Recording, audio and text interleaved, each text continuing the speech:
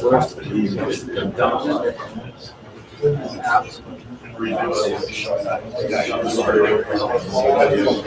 it's recorded. Yeah, I'm going to go ahead and start. Okay. All right. Well, thank you all for coming out tonight, and welcome to the users group, to the Utah Hadoop users group. This is part of the Big Data Utah users group and Utah Geek events. We're kind of getting a full house, so make sure that we squeeze in and kind of get nice and friendly with each other. There are a couple other chairs that hopefully Mohan and Ositana don't mind if we kind of pull in as we go. But thank you very much for being here tonight, for making sure to take care of us on pizza and everything else, right? So let's give them a round of applause for thank you. So tonight we have a great presentation from Yugen Hu from from Overstock, almost the same place. But anyway, sorry to have a little bit of a late start. Normally we start late, but because this is a technical users group, we have technical difficulties every time. I don't think that's how that's supposed to work. Anyway, it's almost 7 o'clock. I won't take too much time, but briefly I want to mention that there is a Spark Day on Saturday. Please come out to that. We'll have multiple people speaking. We should get Yugen to come out and speak again. We've got 3, 4, 5 speakers. It should be about a half day of presentations. There'll be some cool things there that you can kind of play around with as well. Food, etc. That will be at IHC in Murray. It's a little bit easier to find. It is the Dottie Education Center, which is the building on the northeast or northwest side of the IHC buildings. Right now, we have the global data competition going on. There are 22 different regions around the world participating. We have, I think, over there's a lot of people participating now. And in all those different regions, I think we have like 17, 18 different regions with at least 1, 2, 10 people competing. So it's getting bigger. There is code available so that you can actually go in and practice a little bit. There's training courses that are getting put up on our YouTube channel, multiple other things to help you get started with big data, data science, or to show off your chops if you're really good already. There will be submissions available, everything else. Phase 1, and this is kind of where I'll end, is on, so it's a global data competition on climate change, but this is on Mars. I don't know how that happened. Anyway, it's on Mars volcanoes. It's a binary image classification problem, and we are ranking you on an AUC score. So basically, if you're at a guess, you're at a 0.5. If you get it to 100% right, you're at 1. If you are basically throwing out a bunch of crap, you're going to score less than 0.5, maybe all the way down to 0. We will then rank it on a bell curve for each of the regions. And the person or people who are at the very top, whether they're a team or an individual, will be able to be eligible for up to 900 points. Then we'll have another phase that's worth 1,700 points, test your skills in data science. So very cool stuff. Get out there, get involved. Even if you're brand new, check it out. It may teach you something that may be extremely valuable that you can turn around into a great career. Again, thank you all for coming out tonight.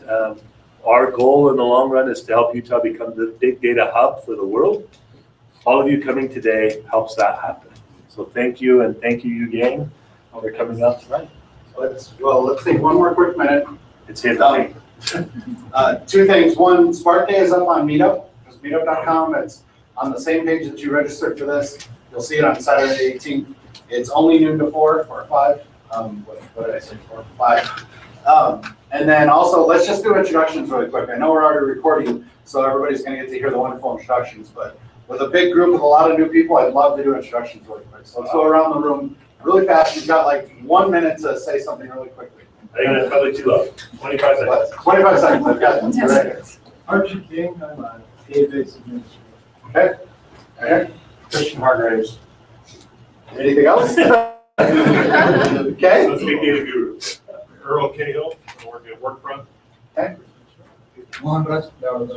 Okay. Jim Habian, I'm doing some research about mathematical classification. Okay. Ricardo Pozo, I work for Okay.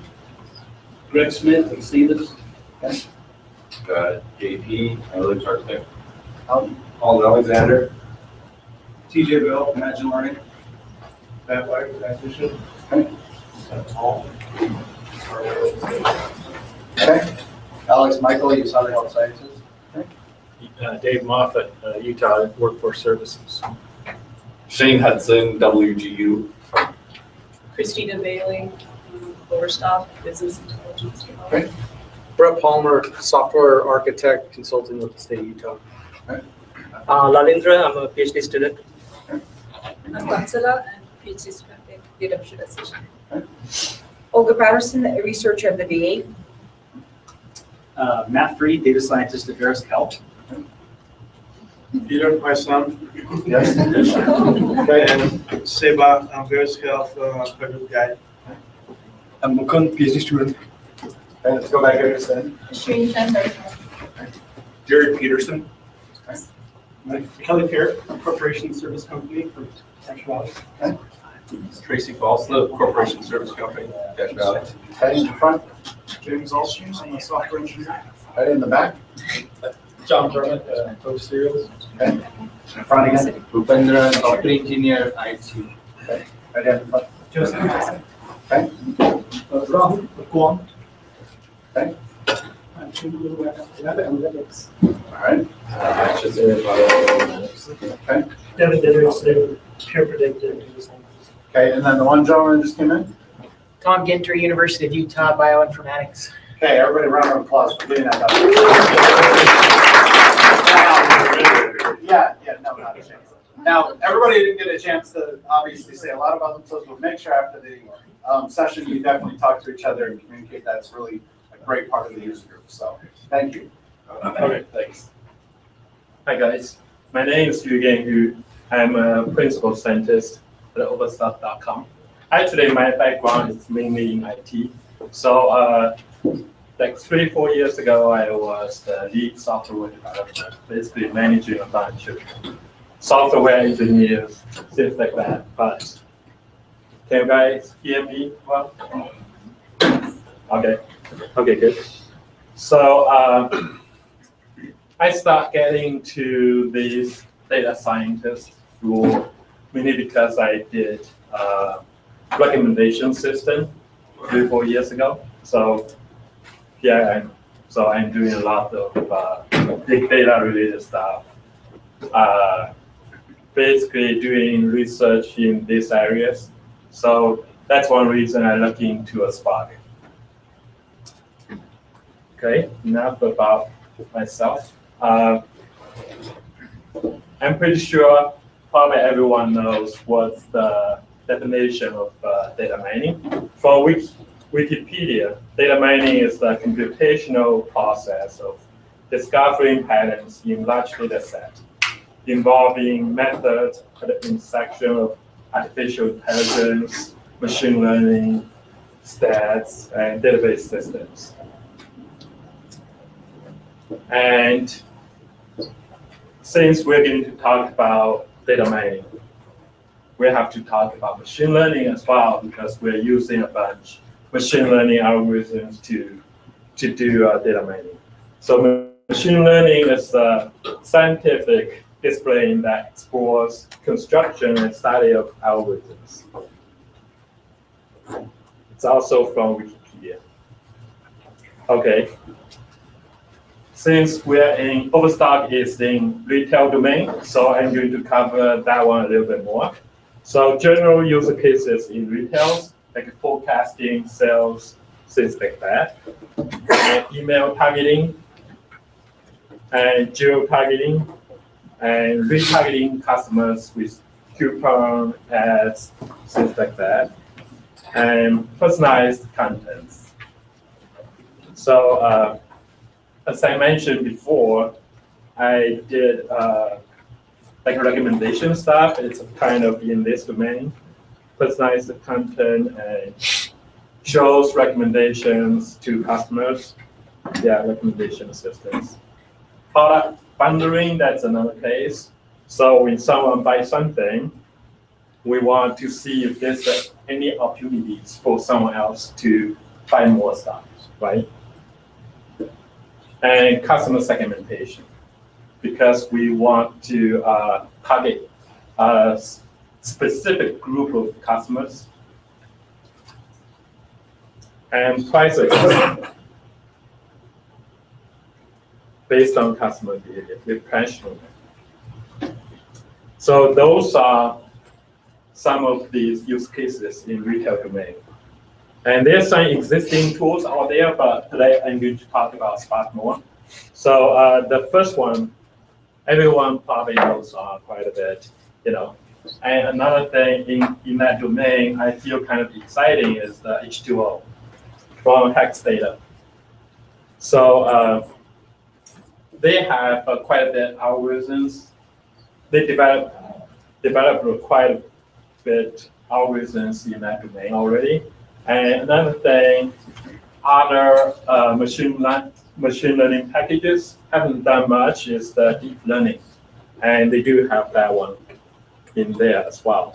But I'm going to talk a lot more on a later slide on the machine learning packages, what kind of machine learning tools we can use, things like that. Python, that's another option, right? Everyone knows Python. That's kind of pretty popular tool as well. And scikit-learn, things like that.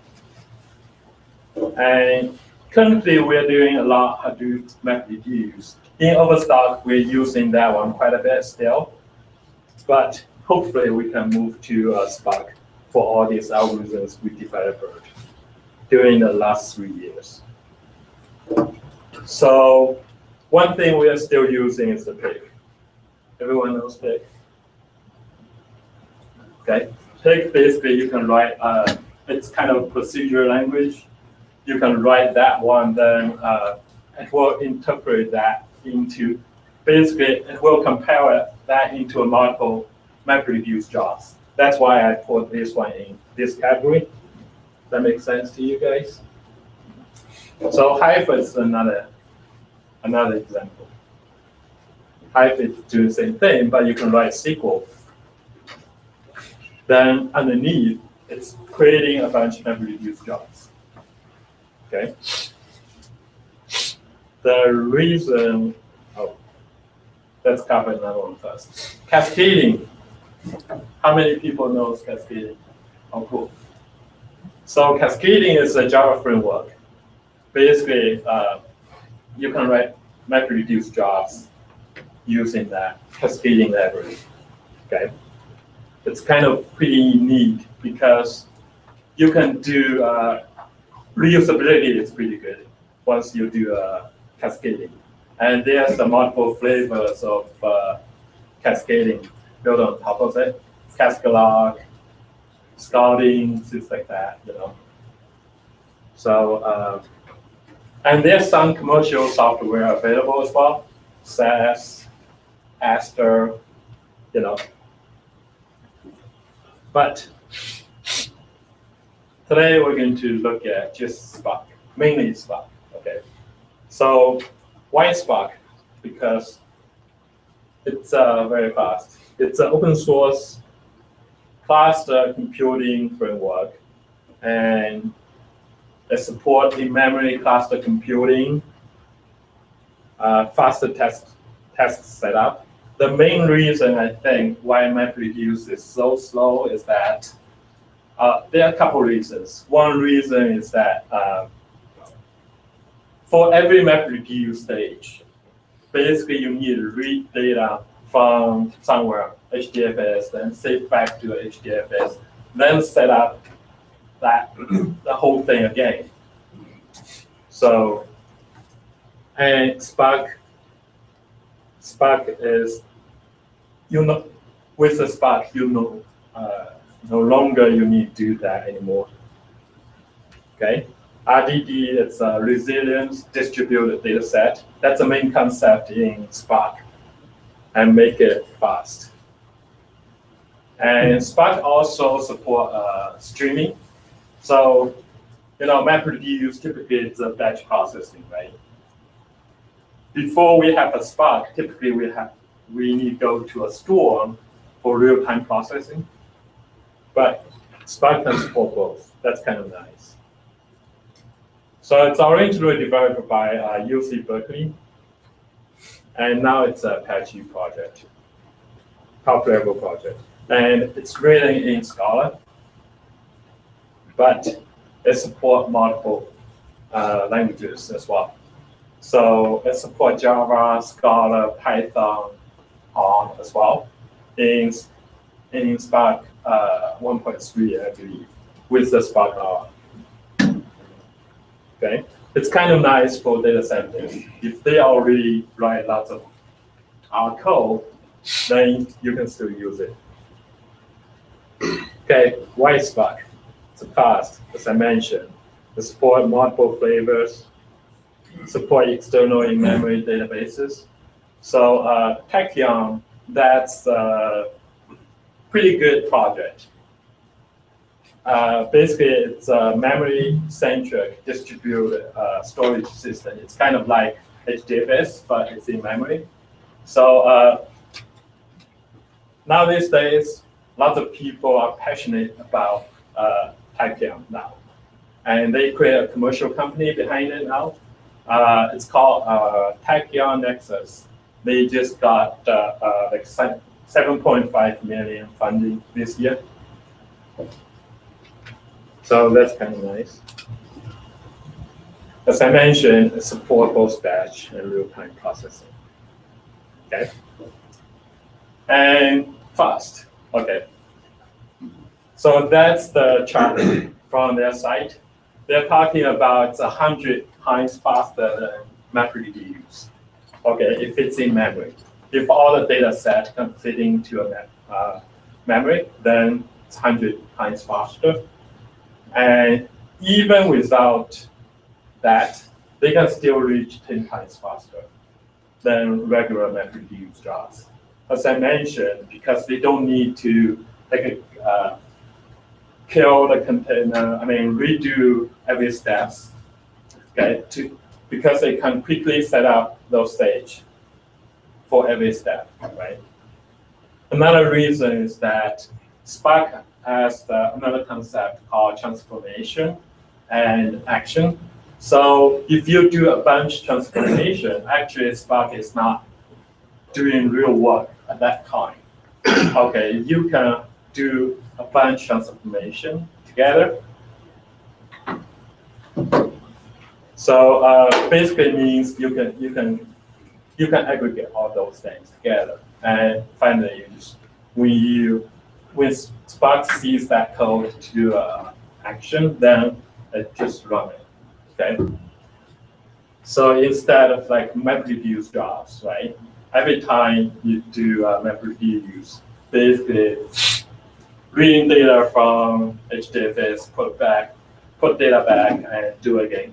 Actually, they kill the previous process first, okay? And this one doesn't need to do that. That's why.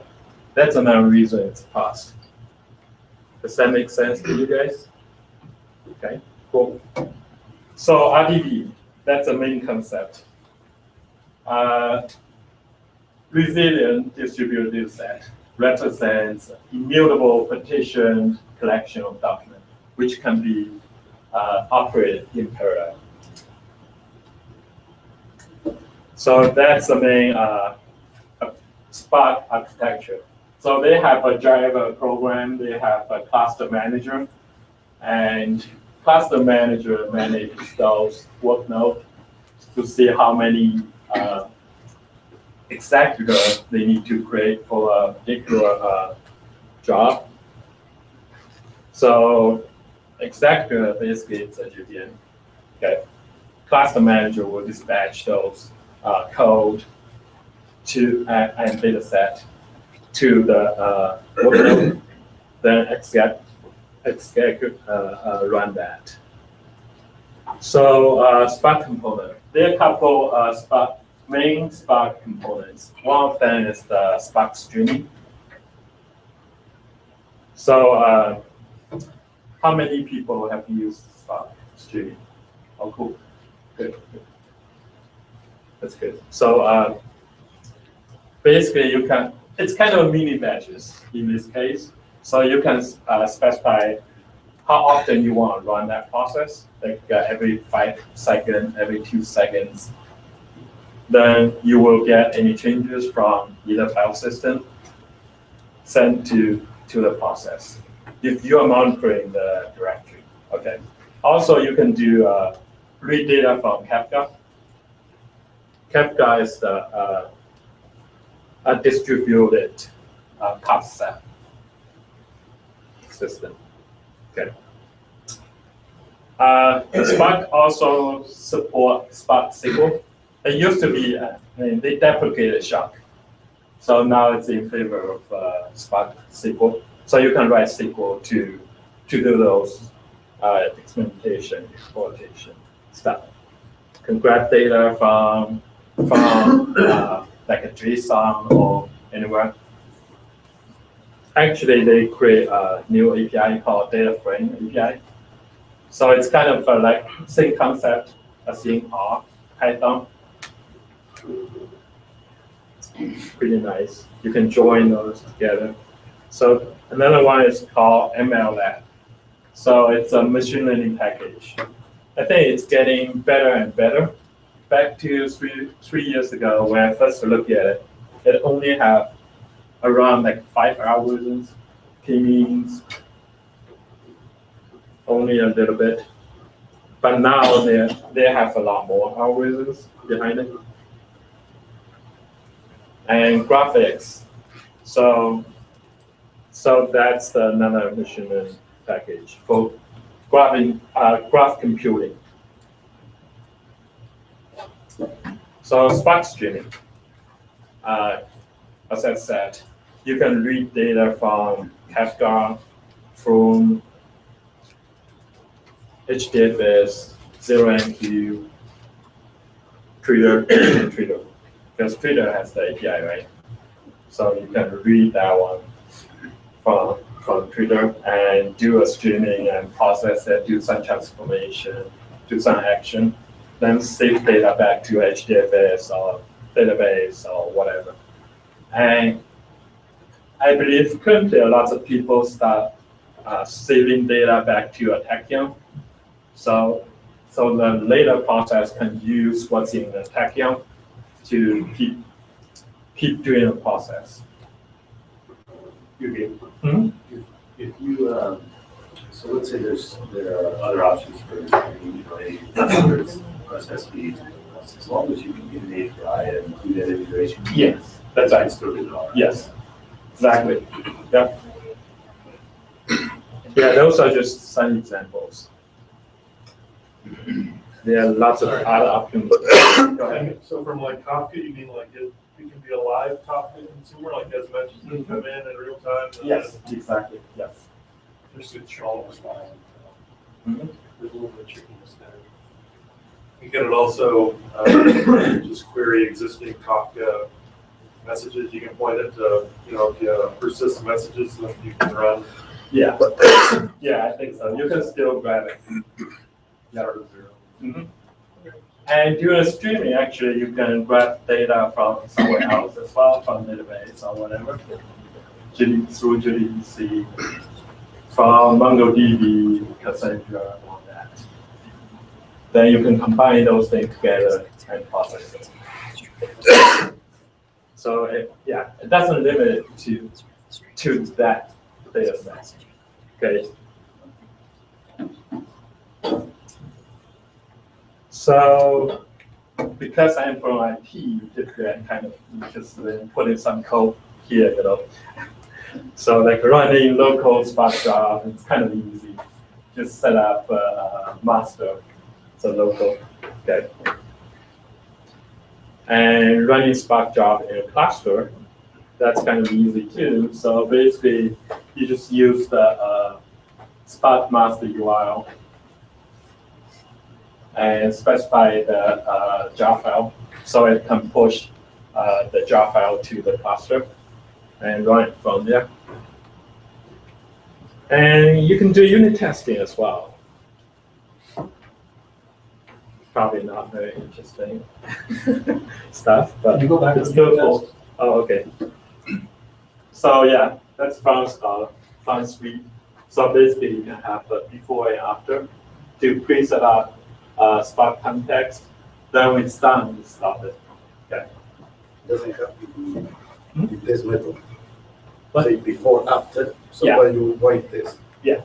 So before here, basically you set up that. Create that Spark context. That's the only thing you need. And then you write your test. Yeah, Or then your you test that happens. exactly. Sorry, I forgot to mention that. Yeah. Exactly. So that's a streaming example. So this one I set to 2 seconds. Every 2 seconds, I will look at that file or directory, stuff like that.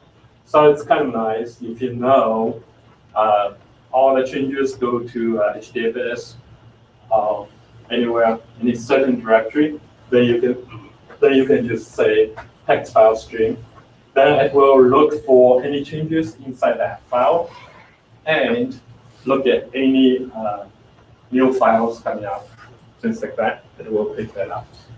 So we just back key there. The argument is that a lambda function that's concatenated. Which one? Lambda? Oh, this? Yeah, the argument of the reduce by key. Oh, reduce. This one? It's from Scala. Yeah, I know that, but the argument is that a lambda function that's concatenating the.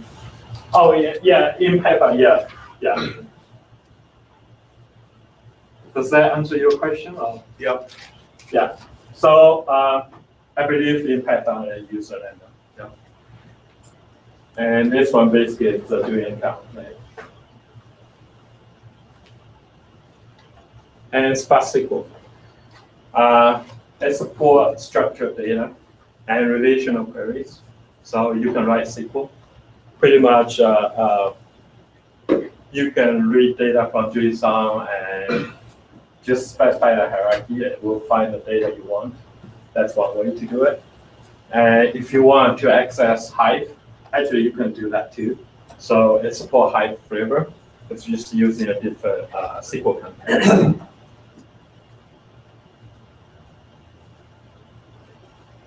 Okay. So here's the Spark SQL example.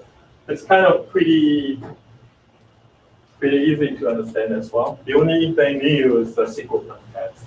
So basically create SQL context using Spark context. Then you can read, see here, basically it's reading data from HDFS in JSON format. Actually, this is the Spark 1.2. In 1.3, 1.4, the syntax changed a little bit. Basically, SQL context dot read.json, that's it. Because they introduced the data frame API. Okay. And you guys see in here, select, that's a child inside that. So you can specify a hierarchy to find any element you want within that JSON through that format. And support distilling all that. Any questions in here? Okay.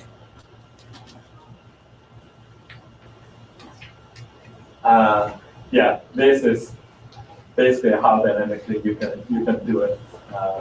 Just pre-specify a schema if you're not using JSON. Because for JSON, Spark can automatically figure it out, the schema itself. Okay. And here, it's another way to specify. So if you use a piece class in Scala, then it will do a reflection to find out schema. Okay. Yeah, again, syntax change a little bit. In here, typically, before you register the table, you need to do a 2df data frame.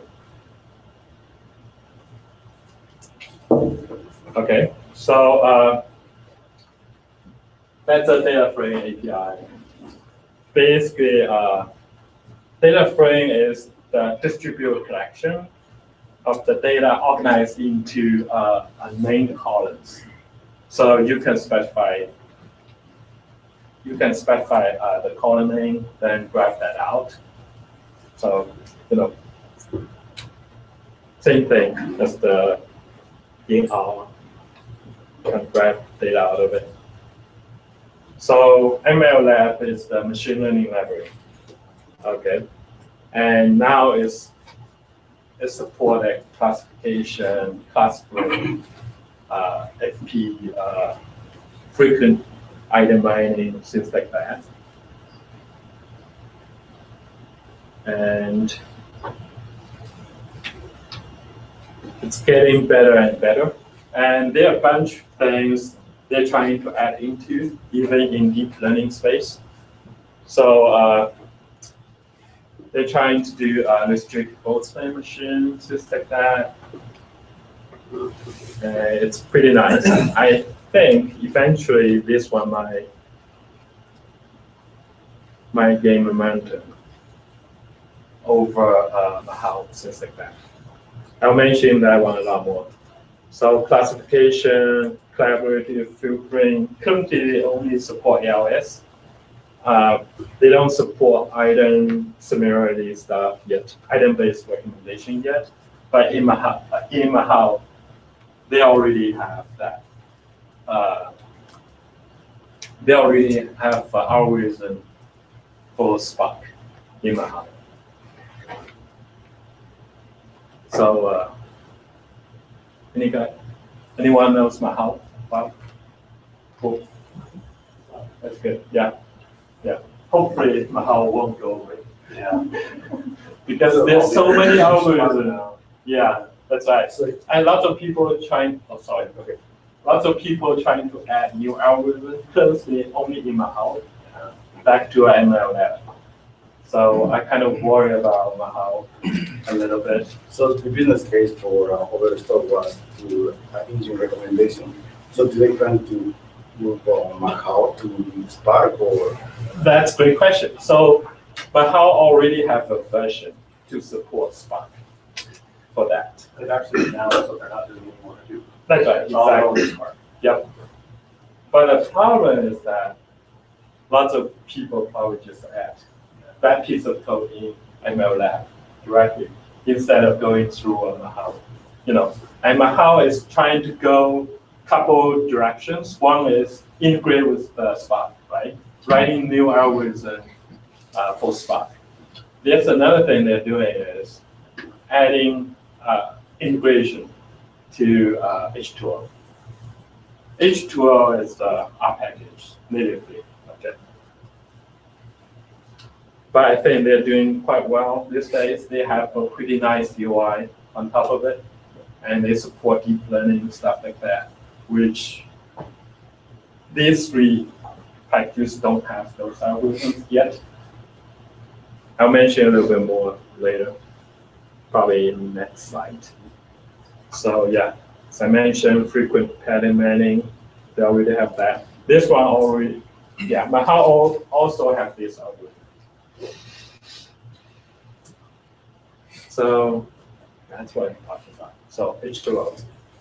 So it's a package, and they have a lot of algorithms, pinings, all that, classification stuff. Compared to Mahao, though, they don't have a lot algorithms in H2O, but they have a pretty nice UI on top of it. Okay, and H2O has a bunch deep learning stuff. So DL4J, that's another open source package. It's for deep learning for Java. Okay. Have you used it? Yeah. Would you keep using it? I wish I can spend more time in that one. So I kind of excited about getting back to a deep learning again.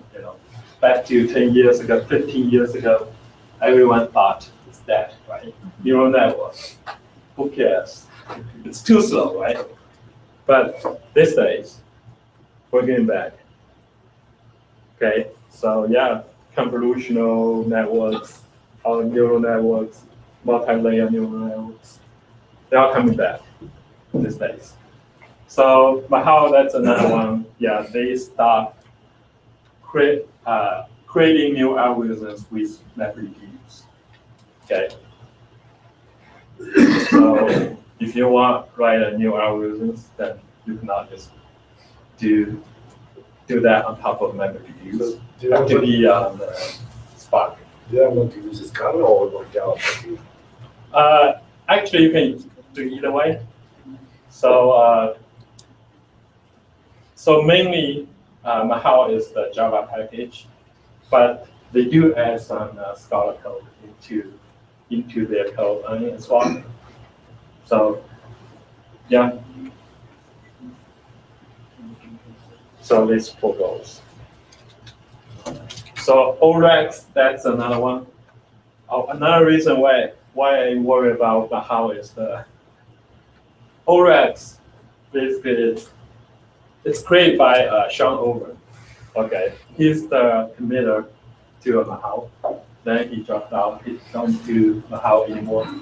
Now he's working for Cloudera. Okay, so that's mainly a recommendation system in here, and it's using ALS mainly. So it's a real-time ALS. So GraphLab, that's another one. It's written in C++. And they support recommendation stuff.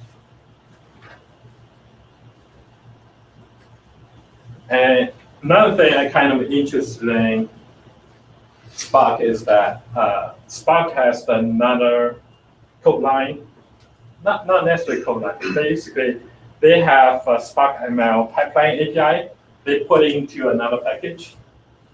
Okay, and basically they're trying to support combining those algorithms together.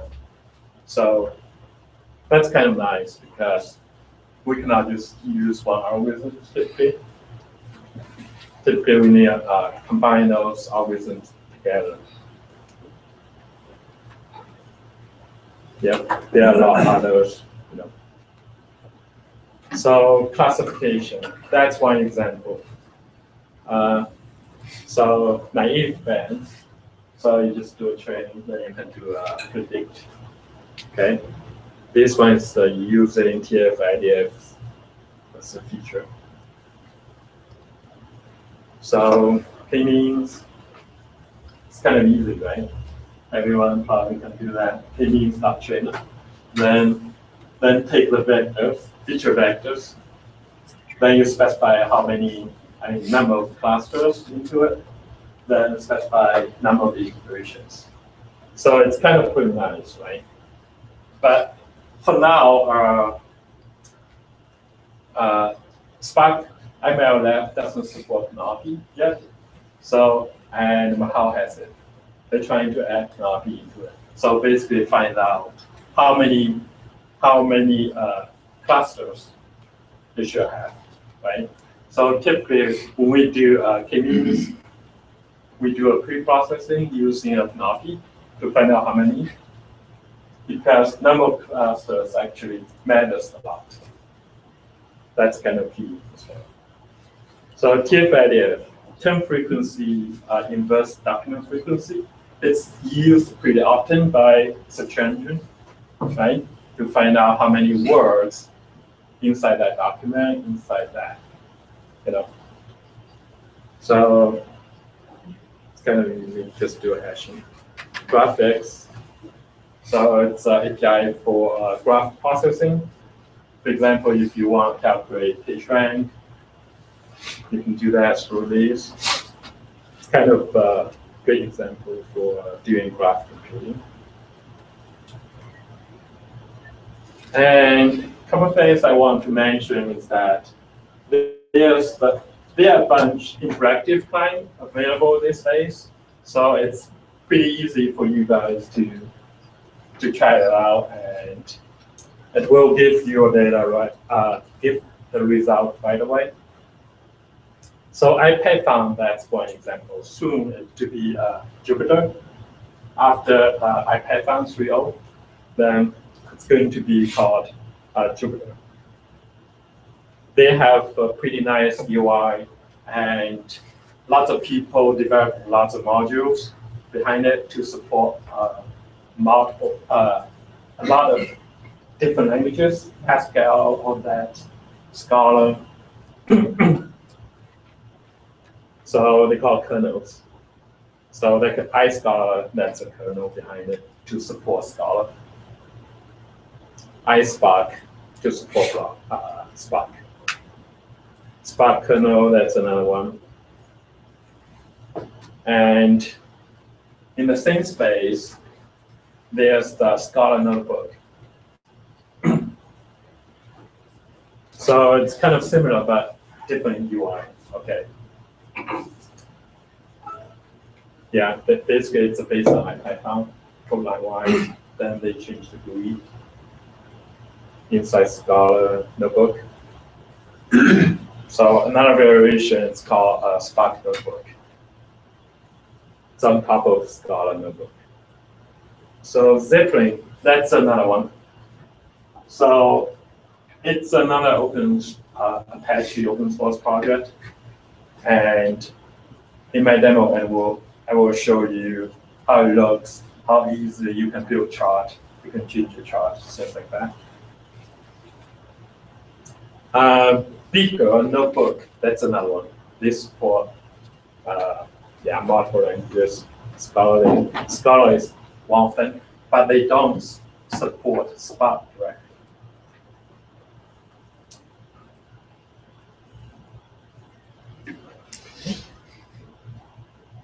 What are you doing? Okay, so now I'm going to do a little demo on the IPython and Zeppelin.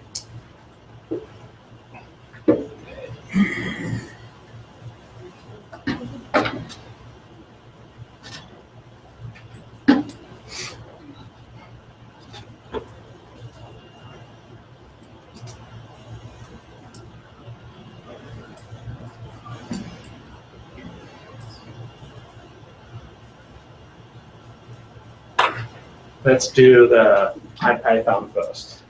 So it's kind of nice. In here, so I have two notebooks here. One thing called Basic, another one called Spark. Because Spark support Python, it's called Spark, and you can just run the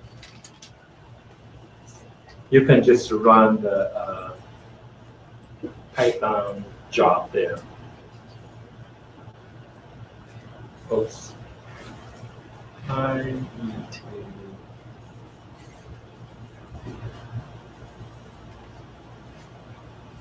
So in here, that's the code.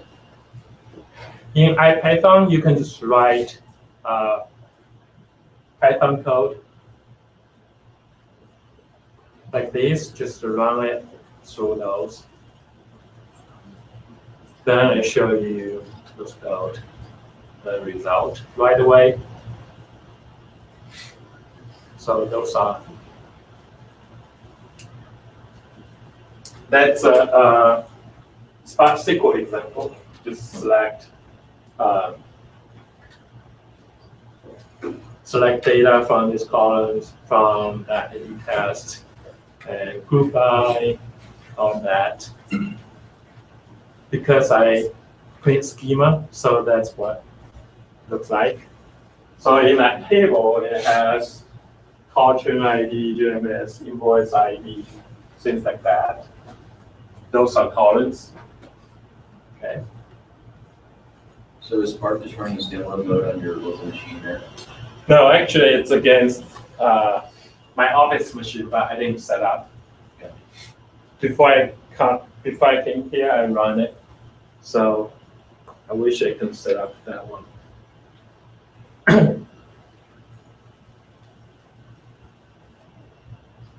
Yeah.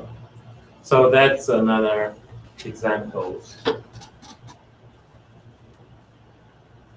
Parallel, basically you can fix some data in there. to a threat map, then print out results. So So in here, go ahead, sorry. Otherwise, don't usually you have to pass the how many partitions you want? Like what's the default? Oh, for the k-means, yes. Yep. For k-means, you have to specify that. So, yeah, that's kind of same thing in pandas. So you can run pandas, you can run Spark, all of that, right?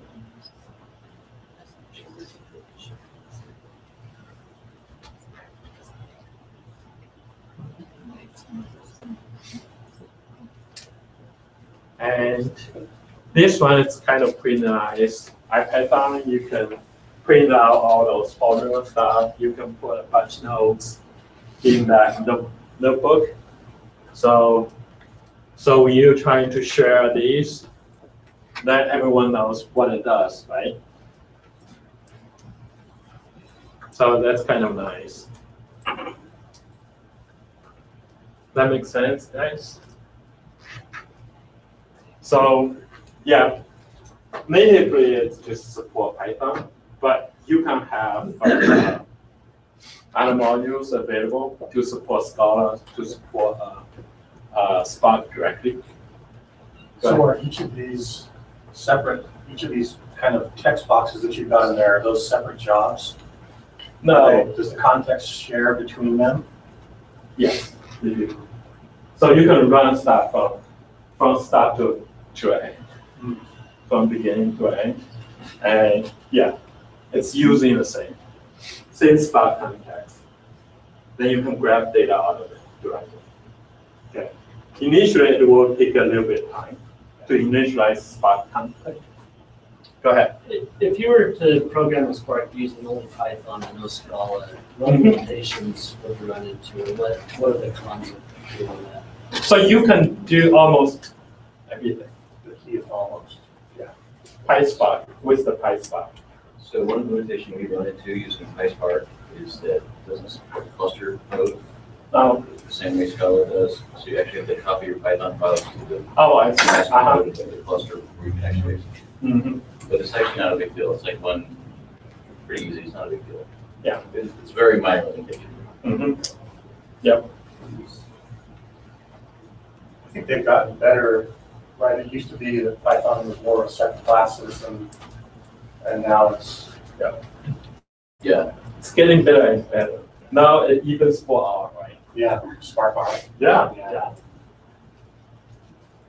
So Amazon actually added support for Spark as well. In our particular case, we just have an S3 drive. We can copy our files to, and we just spin up a Spark cluster on demand, do process when we get it down. That's It's really pretty slick. Yep. So it takes about 15 or 20 minutes, and that's pretty much independent of however many nodes you create. But we actually keep a small cluster running all the time for doing tests, prototyping, that sort of thing. Yep. So we can fire off the big boy. Have you guys done any testing on, we're using DMR and standalone. Have you run Spark on DMR yet? Yeah. And is that what you do, or do you do, I wonder how much overhead is, what the performance ramifications are. We're just gonna start looking at that this week. Right now, it's all the DMR stuff. I haven't noticed anything. So they just barely got support, Yeah. a month And ago, like 3 days. roughly. Yeah. So I'm actually exploring that right now. And That's what we're I've got a cluster full of right now. No, that's what we're using too. Yeah. That's cool. Yeah. Also, Databricks, the commercial company behind Spark, they created a cloud solution. Basically, they add like a management stuff into it, so you can manage Spark cluster inside their cloud platform.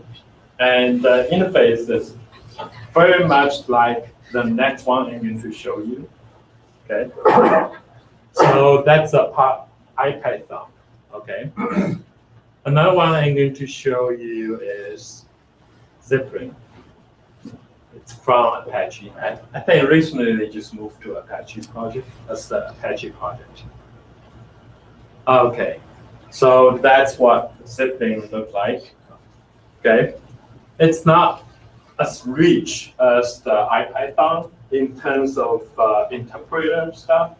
So they, for example, they support Markdown stuff like that, but they don't have formula stuff. I haven't figured out how to do that. And probably they cannot load those images directly from anywhere, things like that. But they do have pretty good Spark integration. Okay. So in here, naive bands, you just put those code here and just run it. Specify, you can train it, you can do a filter, you calculate accuracy for your test set, things like that. I'm not sure if I have a good example for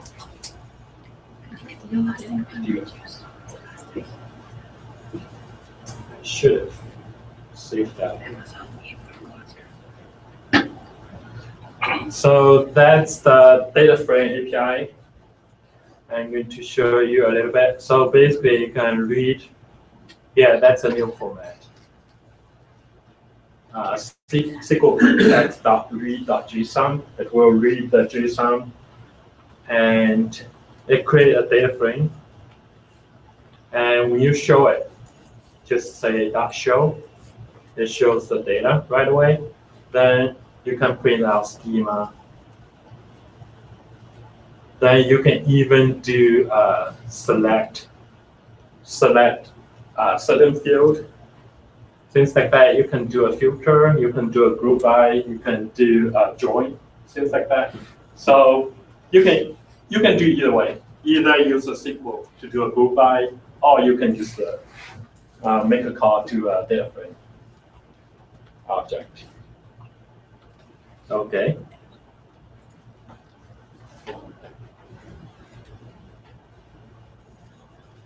Sorry, I cannot show you guys the charts, stuff like that yet. I have to connect to my office machine in order to do that. If you guys have a couple minutes, then I'll do that later. Okay? Go ahead. Do you see any performance differences between running it in SQL versus Python versus Scala, or any of the different, do they all interpret down to the same thing, or do they have differences? That's a great question. Personally, I don't notice the difference. If you can look at log, and underneath, I believe it's running the same thing. So PySpark uses Py4j. I'm not familiar with that. So the interop layer actually just operates on Java directly. Mm-hmm. So yep. I've never noticed any significant performance delta. Yep. Is Py4j the new Python?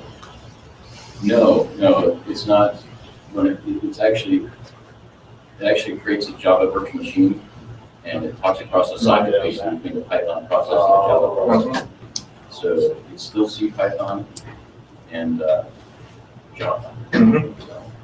Yep. So another couple of things in Zipring, but I cannot show you yet, is that once you do run SQL, like select something from, you can do a group by stuff, then it will build chart directly. You can pick a different pie chart or that, and you can share the result with anyone. Basically, it's just a URL you can send to anyone. They will see that. They will see the same result as you. But once you change the code, if a chart is changing, they will see that result right away as well. So I believe this one is built on top of AngularJS. Okay. So, you know what charting does it use, like DS or? I think it's D3. Yeah. Yes. Yep. Yep. The chart itself is pretty beautiful, and it's interactive as well. Once you move to those P's, it will show you the data. So these three can do that. Yes. Questions? Okay. Let's see if there's anything else.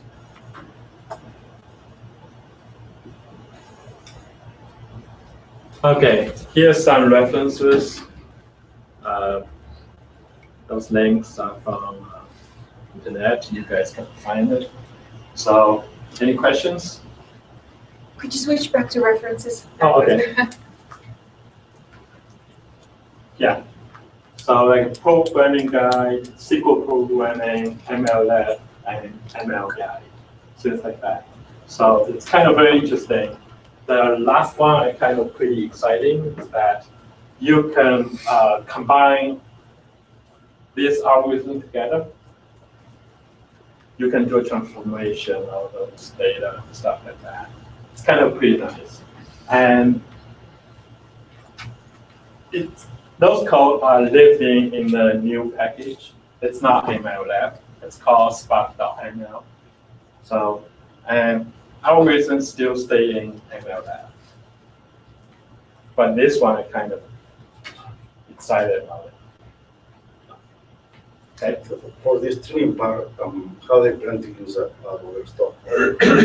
the streaming part, Spark, how they want to use it in Overstock? A3. How do you plan on using Spark Stream at Overstock? Oh, okay. Yeah. So we're using request log stuff. So currently we're putting to HDFS. At the meantime, we're writing to HBase. So a couple ideas. One is read it from JSON directly. So we also have a Kafka. So we're still trying to decide which one we're trying to use. We're trying to grab the data from, but we have all the sources. That makes sense? Yeah. So do you use it as a web analytics? You don't use any other tool. That's right. That's right. So the main use cases is the recommendation. We're using that one request log mainly to generate recommendations. We're using that piece of information for search as well. I mean, to basically using customer feedback to influence the search result. So you make your precision recall with it? Yeah, it's kind of very nice to be able to use customer feedback to push up, push down products, to push up, push down some refinements stuff, if you guys are familiar with that. So go ahead. Just wondering if you could talk more about use cases for machine learning and maybe to share any successes or bottom line impacts or like. Yeah, I'm mainly my team is mainly doing it for recommendation stuff. Also, I kind of doing those research for new packages, things like that. I'm mainly IT background, so I'm kind of mainly interested in those things. So for the collaborative filtering, for the recommendation engine, do you send out an email or do you do it like Amazon does it? So you're on the product and you say these are the. Yeah. So we do have all kinds of recommendations available these days. We do product recommendations for like product view and for purchase. When you purchase these, we'll show you this recommendations. Someone who purchased these also purchased that. Go ahead. Yeah. Successes? I mean, does it work? Like, yeah, it does. So, yeah, that's a great question. Actually, we were able to kill third-party recommendation systems with the system we did 3 years ago. So save a couple millions there. Yeah. What about how much does it drive up your sales? Anything like around that? It's about like 2%, things like that against other systems. What do you mean against other systems? So in terms of revenue, we do A/B testing for all these. 2% better than the proprietary system that you replace. Right. And we don't need to spend that much money. And the price keeps going up. That's another thing, right? Go ahead. Do you have an idea how rich the set of functions in GraphX is compared to, say, Python's NetworkX or R's iGraph? GraphX, you're talking about? Yeah, do you know how many algorithms exist in GraphX compared to some of those other packages that exist? Actually, we are not using GraphX a lot yet. It all depends on the project, right? So see what kind of area we're trying to move on. For now, we're not using GraphX yet. I wish I could. If there's a new project, I would be very happy about it. Go ahead. Do you guys do any kind of sentiment analysis based on customer reviews?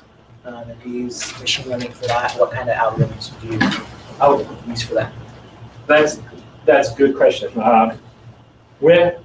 There's another group team doing something like that. They do social all of that. Sorry, I wish I can do a lot more with the tools we have now. So getting better and better. I wish I could get into those things, more exciting stuff. Yeah. Go ahead. I was just going to ask, do you give different recommendations based on if people are on a mobile device, like a cell phone or a tablet? That's a great question. Yes, we do. Laptop or something? Yes. Yep. Yeah, we are able to capture all these. So we can generate device-related recommendation. And another thing we do is that we do send out email recommendation on the email as well. So I don't know if you ever need to gather like location and give different recommendations based on where people like their we do capture those kind of information, but as far as I know, we don't do that yet. But yeah, we do have a bunch of algorithms. We are consistently A/B testing it to find out which one perform better. So, yep. At some point, I wish we can use all that information, right? And hopefully, the result would be a lot better. So, yeah. Any other questions? Oh, go ahead. Yes, in terms of Spark streaming and the regular Spark, if the data is actually static, it's not like being fed from live. Is it still good to use Spark streaming or just regular Spark? I would think probably just regular Spark. Yeah. Yeah, if there's no data change. So Spark streaming is just for, okay. So typically, if we want to do incremental changes as quickly as possible, then we want to do a Spark streaming because we want to use the new source of data to influence what we have now, right? To change the model, to update the model, things like that. Have you been following Yahoo at all? Last year they did a whole, I've done a few years with the storm. And I know Yahoo has a really large storm cluster on the yard. And they've been working on trying to replace Storm with Spark. And they every now and then report on it and compare the two. How does it look? Probably not. It's looking a lot better than it did in September. Yeah, it might leaps be and bounds from where it was less than a year ago. Yeah. Yep. Like Spark is getting better and better, but they still have some issues before, right?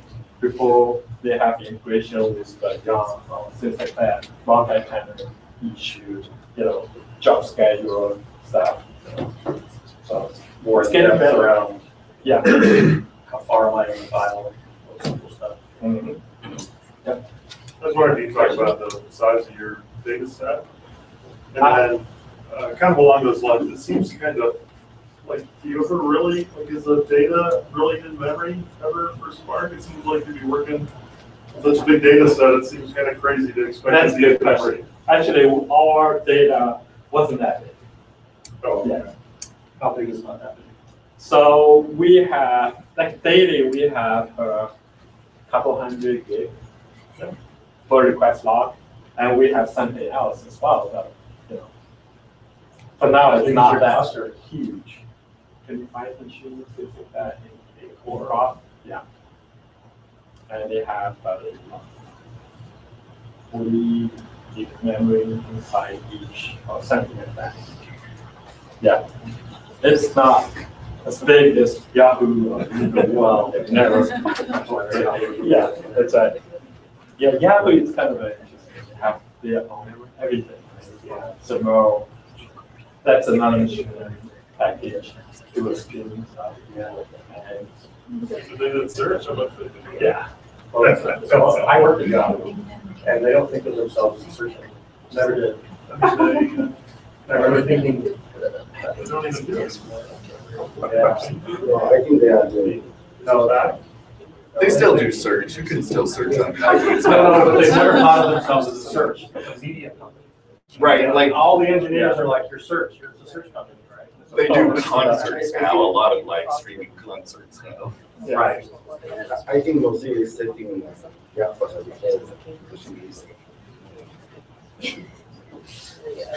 Yeah. Well, it's kind of a good thing. But what I'm trying to say is they don't identify, Yahoo doesn't identify themselves as a search engine, like Google does back then. Right? Google said, we're in the search engine.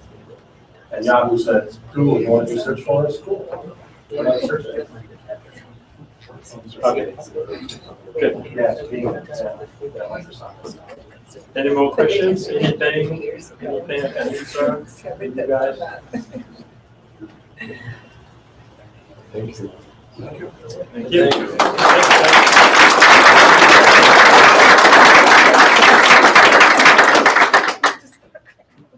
So I mentioned we have the new function to do tomorrow. So let's read up to that and figure out the data and how it's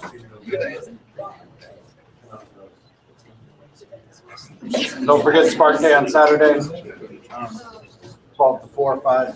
Yeah, I'm thinking about connecting to my. Not yet.